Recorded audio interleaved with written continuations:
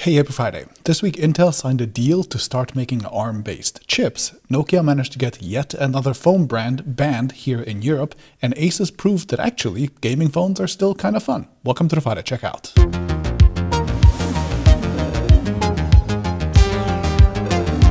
This video was sponsored by Brilliant.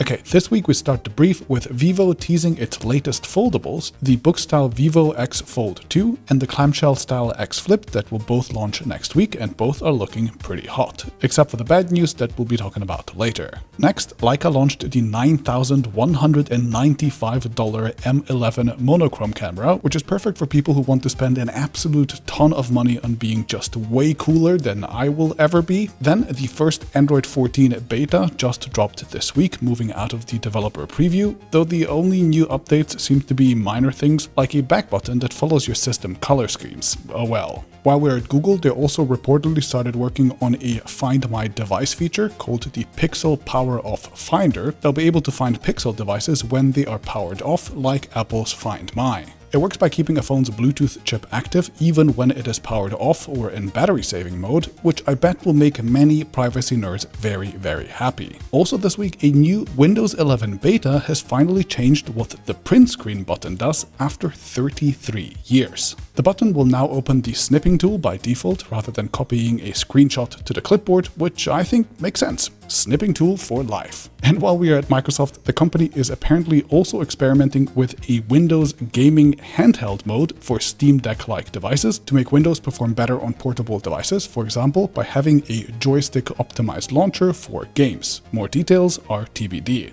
Microsoft also had the brilliant idea this week to let anyone access Snapchat lenses from Teams, so we can all look forward to hordes of older colleagues around the world getting stuck as lawyer cats any day now. Just recently we also talked about Acer launching their own e-bike, and this week we've learned that the brand has also announced a new e-scooter. Hilariously, it's called the Predator Extreme, which is kind of a big name for a very puny looking little scooter. Next up, the rumors keep on coming for a foldable Samsung Galaxy Z Tab being launched soon, which is apparently just around the corner, and I have to say, I'm actually kind of excited to see what a serious foldable tablet would look like. Then Nvidia also launched its RTX 4070 GPU series as its least expensive RTX 40 series offering, though at $600 it somehow still struggles with 4K gaming apparently. And talking of GPUs, Elon Musk also just bought 10,000 of these little buggers, and specifically the type that is actually used for training AI models, despite just having signed an open letter calling for an industry-wide hold on AI development. Hey, training AI is good when he does it, it's just bad when anyone else does it, right? That makes sense.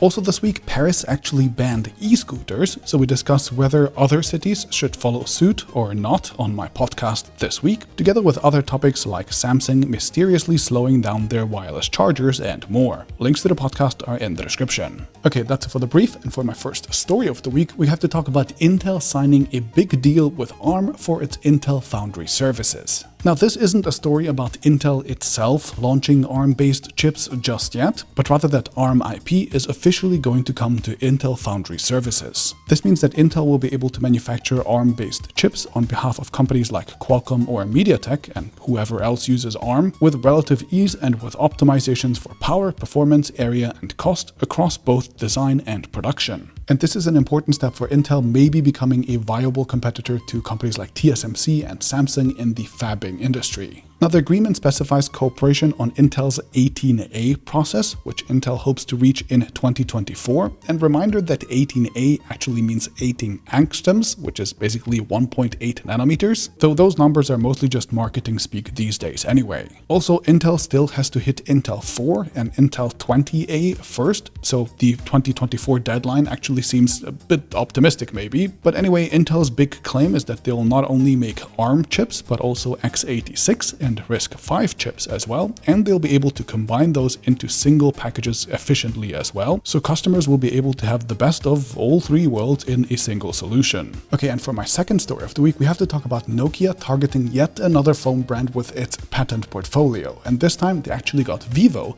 to stop their sales in Germany. What happened is that Vivo lost a patent lawsuit with Nokia, meaning that it now has to stop selling smartphones in the country. This is exactly like what OPPO and OnePlus went through, where both companies, along with their sub-brand Realme, quietly and rapidly pulled out of the country, halting online sales and removing handsets from official retailers and so on. Exactly the same in Germany is now expected to happen with Vivo, and of course the company is part of the same BBK group as OPPO and OnePlus, so seeing this ongoing disagreement about the same patents and therefore lawsuits wasn't exactly surprising. Vivo said in a statement that we have read with disappointment the decision of the District Court of Mannheim and have made preparations to suspend the sale and marketing of our products concerned through the official channels of Vivo Germany if necessary. We are preparing to appeal the decision and will review other options. Once again, Nokia is using its victory in the German market to pressure these brands to pay licenses on all, or at least most, of their phones globally, and for a brand like Vivo that is actually pretty weak here, it's likely a better move to just give up the market completely rather than face global payments. I'm not a legal expert, so I won't give you too much of a legal opinion, but I have found some interesting facts. While Nokia has had success in Germany, it actually keeps losing in at least one other market, which is Indonesia. And beside that, the ongoing situation between Nokia and OPPO has already become a quote epic dispute with countersuits from OPPO. The publication False Patents reports that while most patent fights in the tech industry are settled within about a year, this one is close to 2 years in the making and doesn't look settled yet. And it is the Unified Patent Court of Europe which might be the next step for this fight to move on to, which would then cover not just Germany, but most of the EU as well. Okay, and for my third story of the week, we have to talk about the ASUS ROG Phone 7. And I'm just very happy that this company at least has not run out of fun ideas for the gaming phone space yet, especially after others like Lenovo have just pulled out. My favorite idea is that the clip-on cooler now acts as a subwoofer to the phone to support the stereo speaker setup, which is something I'd love to try in person. Also, the phone actually opens up with this little slot when you put the cooler on, so it can actually suck air out from the inside of the phone, and then that slot actually closes back up again once you take it off, so the phone is still somewhat water resistant. Kinda cool. In terms of software, the ROG Phone 7 and 7 Ultimate will also use AI pattern recognition to automatically record your highlights of your wins and your big moments via something called X Capture, which seems fine, I guess. And in straight up questionable ideas, there is also now a new tool called X Sense, which will help the player with in-game decision making by giving massive pop-ups apparently that completely hide the game. Yeah, I bet that you want your phone maker to decide about those, not your game developer. And just for extra flavor, the actual copy seems grammatically incorrect as well. Nice. Anyway, the hardware is top-notch, obviously, with an improved vapor chamber, a Snapdragon 8 Gen 2, a massive 6000 mAh dual-cell battery, and a 165Hz OLED screen from Samsung, and together, ASUS claims that these specs will give them measurably better performance, heat management, and battery life than the competition overall. The 7 Ultimate with the extra screen on the back will start at 1,399 euros, while the regular model starts from 999, and the good news is that ASUS has confirmed that the ROG Phone 7 series will eventually be launched in the US as well. I'm just happy that gaming phones aren't dead overall, and while using phones to game is indeed fun, an even better way to spend your time on your phone is to learn something new while also having fun.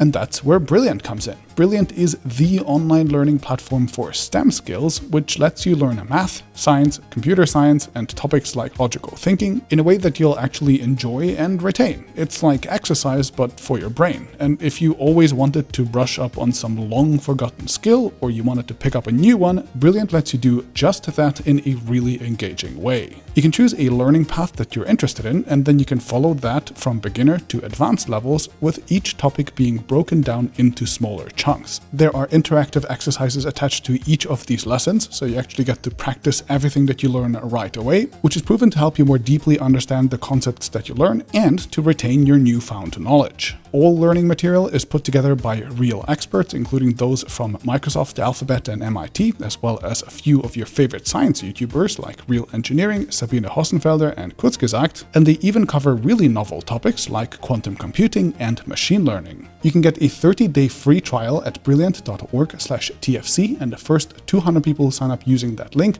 will also get 20% off their annual premium subscription. So check them out. I hope you enjoy it, and I'll see you in the next one.